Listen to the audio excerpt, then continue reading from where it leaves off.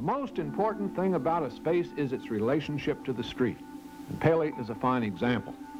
People do speak of it as a refuge, as a place to escape from the city. This is very wrong. Paley is an intensely urban place, and one of its great assets is the vigorous street life out in front of it, and for that matter, within it. As many people will be entering and leaving and touring the inside of Paley as you'll find on many a busy sidewalk. Passers-by are important too. About half will turn in and look, and about a half of them will smile. I haven't calculated a smile index, that would be much too solemn. But this visual enjoyment, this secondary use, is every bit as important as the primary use. Paley is a site, a place to show people, to point to with pride, to discuss.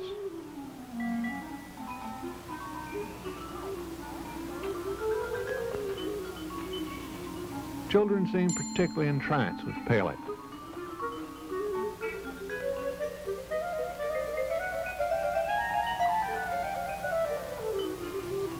We've noticed quite a tendency for them to run in and accelerate as they come to the steps.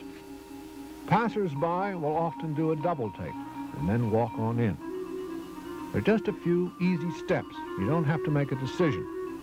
You're almost drawn in.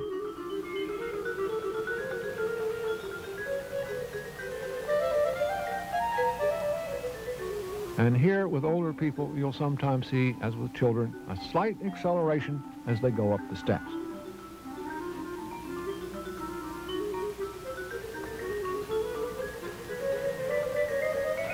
The vestibule is a social place in its own right. Those girl watchers swilling beer actually spoke to these girls. You'll see mothers with their children.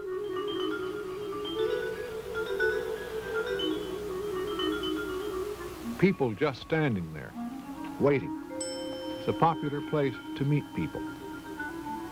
You'll see people meeting for, again, 100% conversations. Here's an example of what we call reciprocal gestures. When two people are sort of getting together in their conversation, there seems to be a tendency for one person to make a move and then, after a, say, 7, 8 second pause, for the other to reciprocate.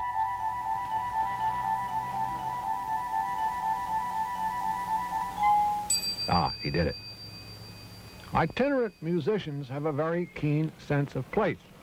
And here this cello player is setting up at one of the best of them.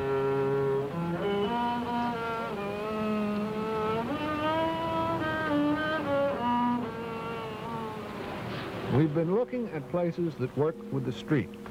Now let's look at a directly contrary approach, the self-contained megastructure. These are a sort of urban fortress. Their common denominator is that they take you away from the street. Here at Houston Center, you're going up, up, up. The plazas and the terraces are 2 and 3 levels above the street. And from the street, you are completely insulated. You can drive from the suburbs in the morning into that garage there, walk through the skyways to the office, and spend the whole day without ever having to set foot in Houston at all. This is its streetscape. No stores, no windows. Not many pedestrians either, for that matter.